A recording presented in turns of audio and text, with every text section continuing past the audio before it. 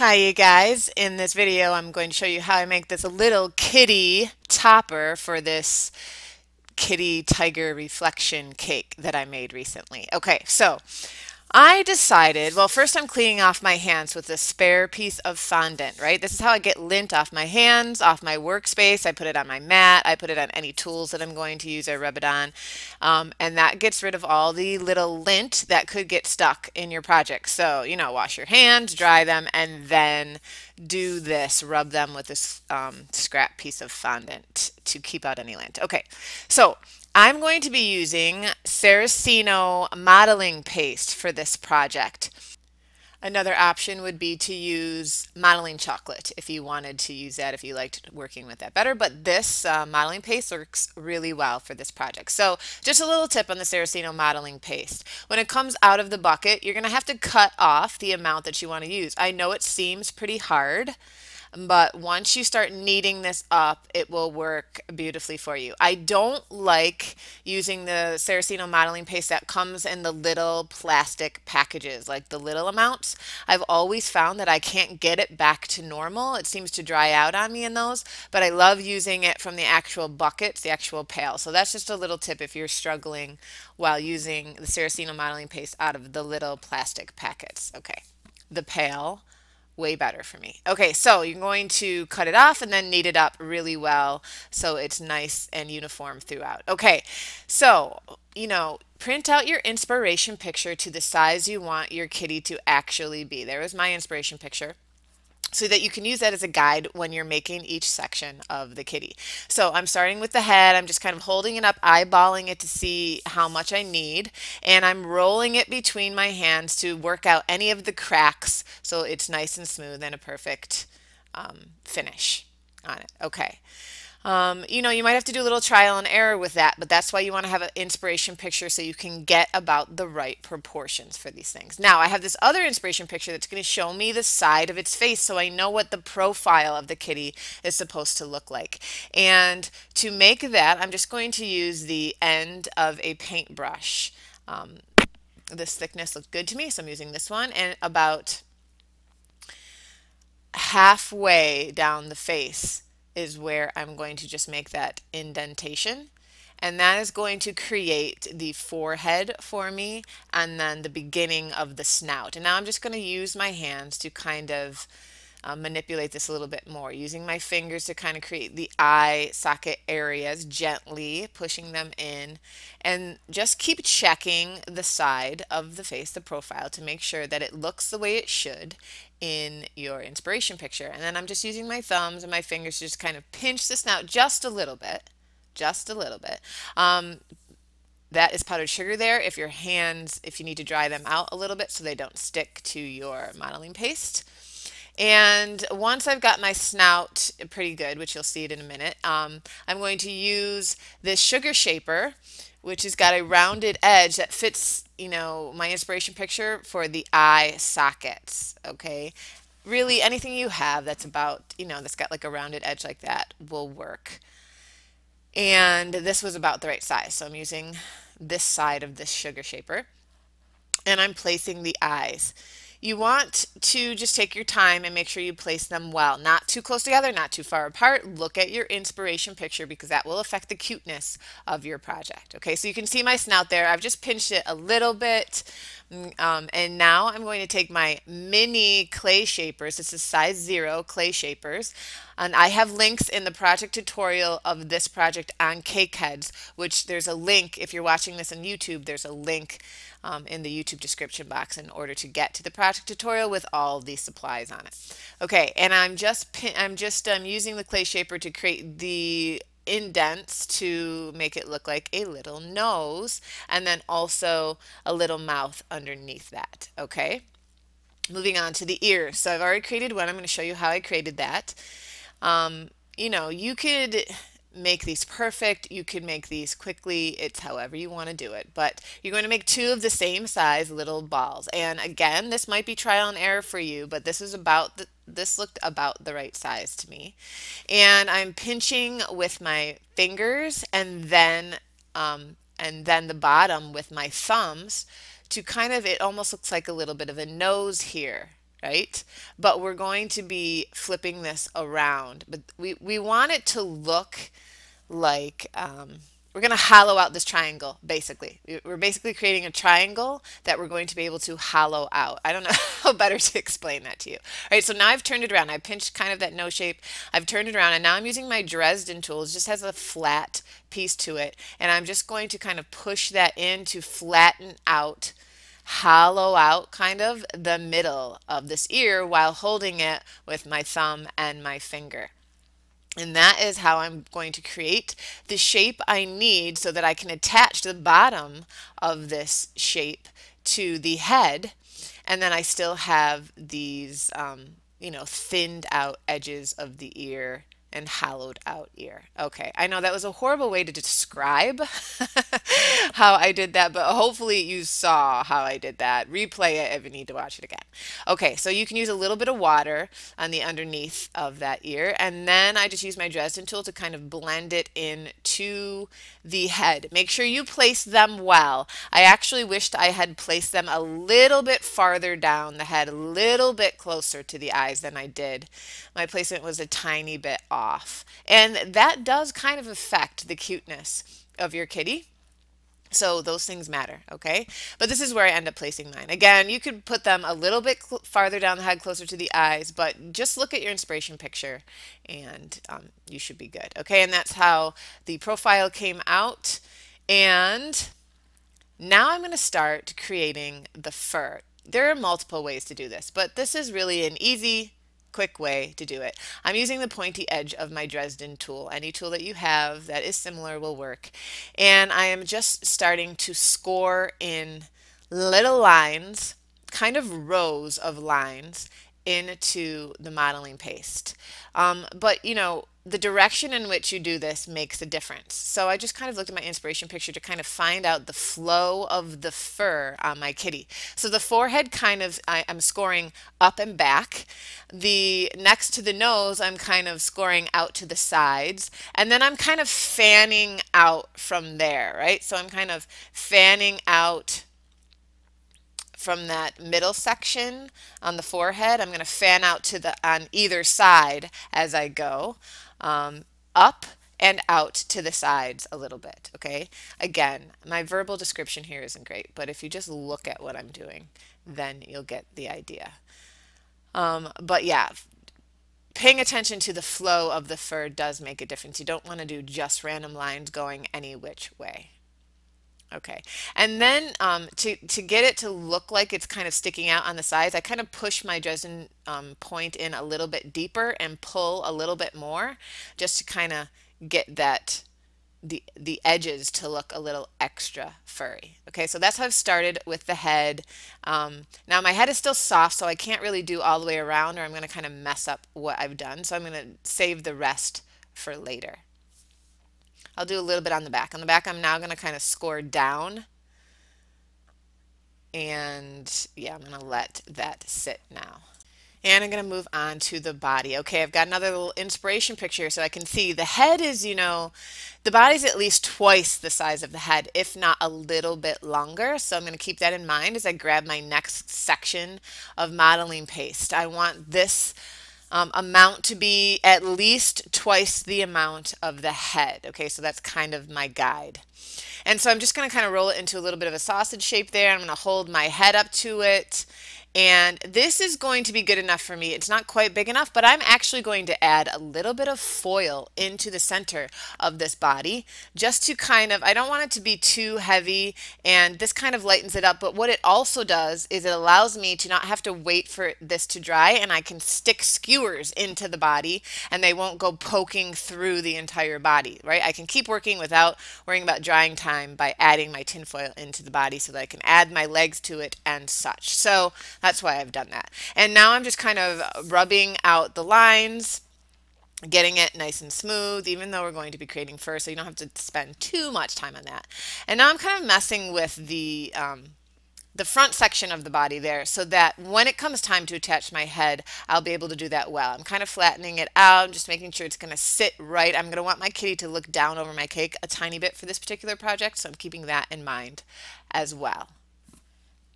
And now moving on to the legs. Okay, so I'm going to make the front legs first. I'm rolling out a little sausage piece here using my inspiration photo that I've printed to the accurate size as a guide as to how thick and how long these little legs should be. Okay, so I rolled it into that sausage shaped kind of tapered at the end, and then I'm just using my fingers to manipulate the paw so that I have this little, flatter piece at the end for the paw, and then I'm going to roll it and pinch so that I get a little bit of an ankle there. And we're going to make two of those. So that's the first one. Now I've got two. I'm going to get out a skewer and I'm going to twist the skewer as I push it through my leg from the top. This is going to be the front right paw. Okay, so this is going to be one of my anchors of my kitty so that I can anchor my kitty into the top of my cake. And then I'm going to cut this down a little bit so the top will go into the tin foil of the body and the bottom will be able to stick through the cake when it comes time. I'm doing that now and then I will manipulate the leg a little bit more in a minute. Okay, so for the back legs, a cat has these, different kind of back legs. They're hinged differently, so we have to keep that in mind and look at our inspiration picture. So I'm rolling out the same as I did for the front legs, and then I'm squeezing the ankle like I did for the front. And then also to make the paw, which I'm going to end up doing on all of these legs, I'm just using that little handle of the paintbrush to kind of create like the toe section, the puffy toe section with an indentation going back. Okay, now I need to make that different jointed back leg. So I'm bending it there using the help of my paintbrush and my fingers just to kind of create that back joint, right? Okay, now that I've done that, I need to make another anchor for my kitty here. So again, skewer, twisting it, pushing it back down through kind of the straight leg, but I'm still keeping that joint there. And then I'm just going to have to use my fingers to kind of make sure I don't lose the joint that I created. And that's going to be in the back leg. I'm going to cut that down a little bit, and that will stick through the tinfoil of the body as well. I actually recommend using a skewer in all four of the legs because they can easily break, especially when using modeling paste. If you don't, once it comes time to add your kitty to your cake, they could definitely break off because they're thinner and the body is thick, so I would actually put a skewer through all four of the legs. And you don't have to leave, definitely don't leave all four skewers long enough to poke through the cake because you're going to have problems when you try to poke all four of those in at the same time. Even one will be fine. Just leave one skewer long enough to poke into the cake, and then you could use modeling melted candy melts under the paws of the rest of them to attach to the cake. Here, I've left two of the skewers long enough, but I actually wouldn't recommend that because that can cause problems for you as well. So just leave one of the skewers long enough, all right? But I'm putting it onto a dummy cake now so that I can work on it further. This really just helps me to work on it to get the rest of this kitty in shape here. Okay, so now I'm just using my fingers to make sure all looks good. I'm blending in the legs. You saw me do that a second ago to blend in the seams so that they flow into the body of the cat. Now I'm using my Dresden tool to create more fur, kind of in sections going down, and then also to create the little toes on the paws. Mine are looking a little thick here, so I'm going to have to end up slimming them down a little bit. Just keep in mind that, what things should look like by looking at your inspiration picture. I'm starting to create the fur on the body in the front there as well. Watch the pattern that I use to make sure that it looks appropriate. Now I've created the front leg, and I've stretched it out a little bit farther than the right leg because this kitty's supposed to be dipping its toe into the water, so that's why I've done that. But again, I didn't use a skewer in that leg, but I ran into problems when I put it onto the cake. So I would definitely use a skewer at a slant, enter it in at a slant going up into the body the way that leg is slanted. That will help keep it straight, when you are adding it onto the cake so it won't break and it won't bend on you and all of that good stuff. Okay, adding my fur now onto the legs, and make sure you keep that back joint there on that back leg. Create the paws on all four. Very simple, easy. It worked pretty well. Okay, look at your inspiration picture for the placement of the legs, to make sure that they look right. And now I've got my last leg to add on the back there, just kind of putting my head on so I can see where, I want the head to be looking down, just slanted a little bit, so I'm keeping that in mind. You don't really have to make that divot like I just made there. I actually ended up having to fill that in a little bit. It was a little bit too much, so don't even bother doing that. Just just create that front part so that the head could rest nicely on it. And then I'm using a little skewer that will eventually help attach my head, and I'm going to use candy melts to help that as well. So it doesn't have to be super long. Make it a little bit longer than I did. We don't want it poking through the bottom of the body, but we just want a little bit of help holding on our head. See here, I had to add a little bit more of the modeling paste because I made my divot too big, so don't do the way I did. Now, I'm not actually attaching this right now. I'm just kind of holding it on there so that I can, to help me create the fur so I can see how it should look. You don't even have to do that if you don't need to, but it's just kind of helping me visualize this. Okay, so then continue with your fur. I'm going to leave the head to rest a little bit and dry up for you. Adding the back leg here. You see how I kind of flatten out the top of the leg so that I can kind of blend it into the body a little bit there. Again, I didn't add a skewer in that one. I would say that would be the only one you wouldn't really need to add a skewer to if you don't want to. That one wasn't affected at all, but I definitely needed to add a skewer to that, to both front legs. So make sure that you do that. And then, yeah, just kind of, I don't have both the back legs lined up perfectly, and that's on purpose because my picture, is not showing me that they're not lined up perfectly. Those little details kind of make a difference in the realism of your project here. Okay, so then I'm kind of using my Dresden tool to kind of create these indentations behind those two front legs, and just kind of using my fingers just to squeeze in a little bit. I don't want it to look like a blob. I want it to have a little bit of shape. So this is help creating a little bit of shape to my kitty. And then if there's any excess, you can just kind of push it underneath the kitty, and then you can continue creating your fur from there.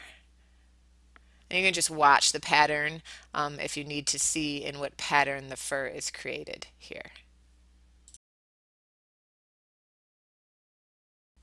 For this back leg, I want to make sure it's nice and secure. So I'm actually going to add just a little bit more modeling paste back there to kind of help fill in that gap and then blend that all together. So if you need to do that in any areas, you can definitely do that.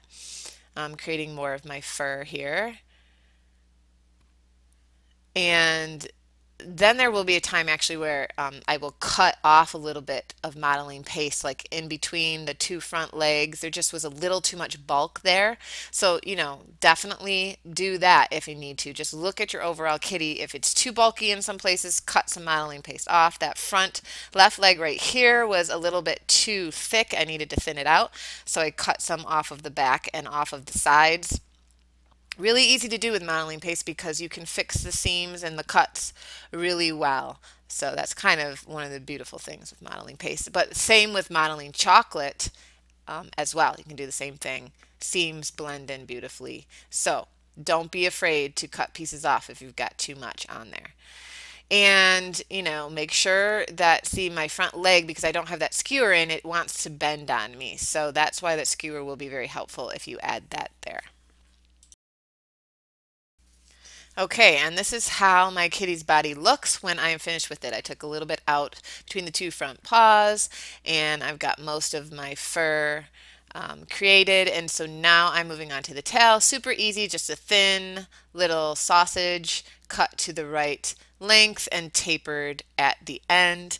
And then I'm actually just going to attach it right on the top there and blend that fur in with the rest of the body. And then you can use really anything that's small enough in your house. I've got a little garlic container here and some tin foil to kind of prop it up and let it dry. And that modeling paste will dry. The tail's not heavy, so it never broke off on me.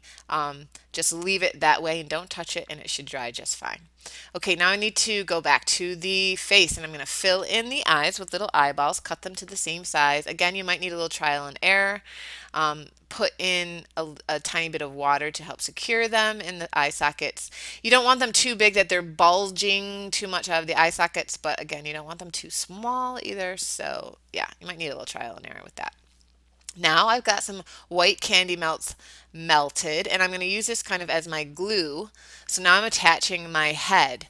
And if you have Chef Rubber Magic Freeze Spray, that's amazing because then you won't have to sit there and hold that head until it's set. I definitely recommend having that on hand. Otherwise, you're going to have to hold it there for a little bit so that it doesn't fall off, a couple of minutes until it sets. And then I wouldn't touch it after that for at least 5 to 10 more minutes. Okay, so Magic Freeze Spray, amazing to have because you could just spray that and it will really harden up that chocolate for you and you won't have to wait. Now I'm just adding a little bit more melted chocolate to fill in the gap between the neck and then just kind of poking at it to create a fur effect on that as well. All right, now I'm going to color. I'm coloring the eyes. I'm using a little bit of lime petal dust on the eyes first. You can color yours any way you want, but if you're making yours the same as mine, this is how I've done it. So I've got that lime green, and now I am using a little bit of black, and I'm using kind of a flat finish kind of paintbrush. Now, this is not, first of all, doing this on camera is not easy either because you have to have the right angle. What I'm trying to do is trying to get just a shadow of black around the eyes. It didn't really go super well. I ended up adding too much, and then later on I kind of had to go over some of my black with some white and then it kind of created this blue which I wasn't super in love with. So just take your time doing this, and in fact if you want to do this before you add in the little eyes and their eye sockets, you want to add a little bit of black to it first, just get a shadow around those eye sockets. I recommend that. That's a good idea. And now I'm just going to paint on the stripes, and I'm using Edible Art paint, black Edible Art paint, and I'm just going to let you watch how I do it in case you're going to do the same sort of thing or go off and do your own thing. I'll just let you watch and I'll come back when I get to the next step.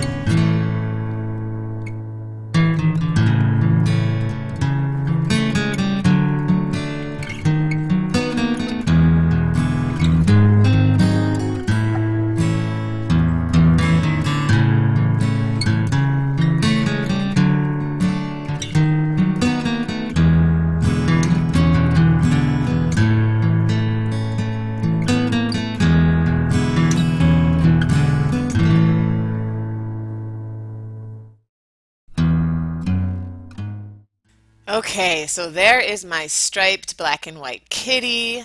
And now I'm going to add just a little bit of gray petal dust to kind of soften it up a little bit, give it another layer, another dimension of color. You could just leave it like this if you like that look, but I felt like, it needed this extra layer here. Okay, so a little bit of gray petal dust. And I'm just brushing it on in some places. I'm looking at my inspiration picture where I see some shadow on the white fur and just adding that on to get a little bit more of a realistic look. And then I went back, like I told you, over the eyes with a little bit of white just to get rid of some of that black, which caused a little bit of a blue look, which I wasn't really looking for. But, in the end, I just would be a little bit more careful when adding my black around the eyes.